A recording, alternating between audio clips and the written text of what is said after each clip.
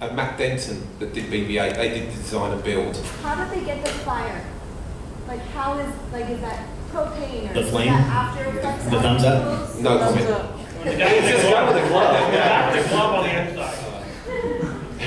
Because of non-disclosure, yeah, sadly I can't say that, I'm afraid. It may be revealed at the DVD though. I believe there's a BB8 special as part of the DVD, which is how it's made and certain aspects were shown. Yeah, Lee gets nothing for selling DVDs. Yeah, we were at celebration, the last celebration in LA, and we were all watching in anticipation when Lee and Oliver were coming out on stage, and they had the whole cast out there. And I think most of us thought that BB8 was going to be CGI mostly.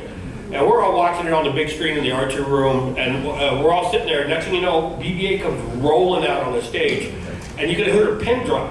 And the R2 Builders Club going, damn, it's real! We all thought it was CGI. And now we have to build them. And then, of course, the brain started going, what's it doing? Is it magnetic? What kind of servos are in it? What kind of this is going? We're not actually enjoying it. We're trying to figure out how to build it.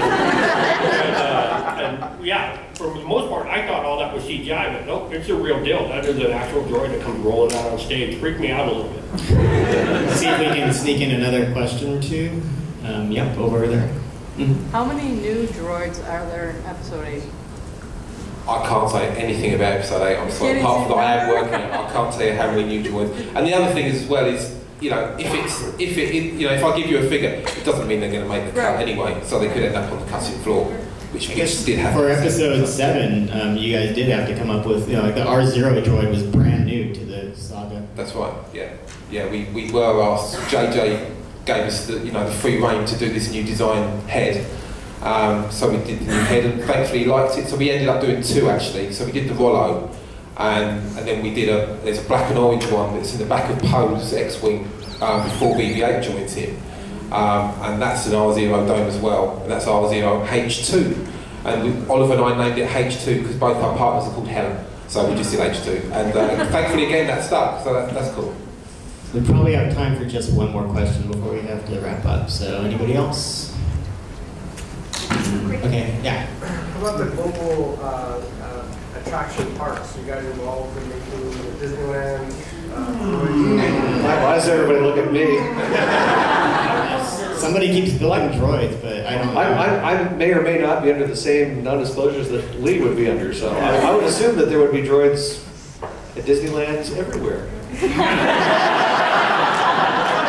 Star Wars isn't Star Wars without R2. You can just assume. Yeah.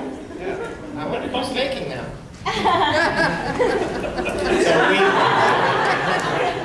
So we have a great relationship with Lucasfilm Disney. They know who we are. They come to us for various needs, and we're happy to work with them. It's a thrill.